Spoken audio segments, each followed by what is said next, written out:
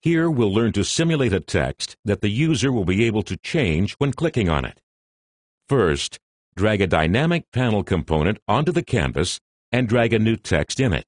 Remember, when putting a text or any other component inside a dynamic panel, that it will only show when the layer is activated.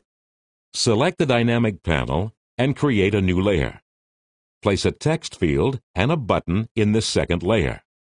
On the button, add an event and point to the first layer. Click OK, and you'll see the event you just created in the Event tab. Click on the arrow next to Do to add another action. Select Set Value, go to the first layer, and click on the text. Now, select the value, clicking on the Calculated option at the bottom of the dialog box. In the new window, you can build the expression.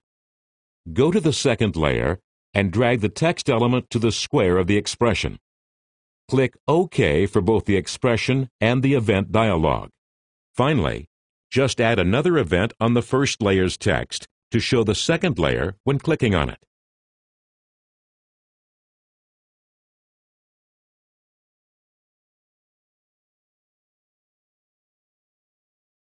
Click on the Simulate button and check the result.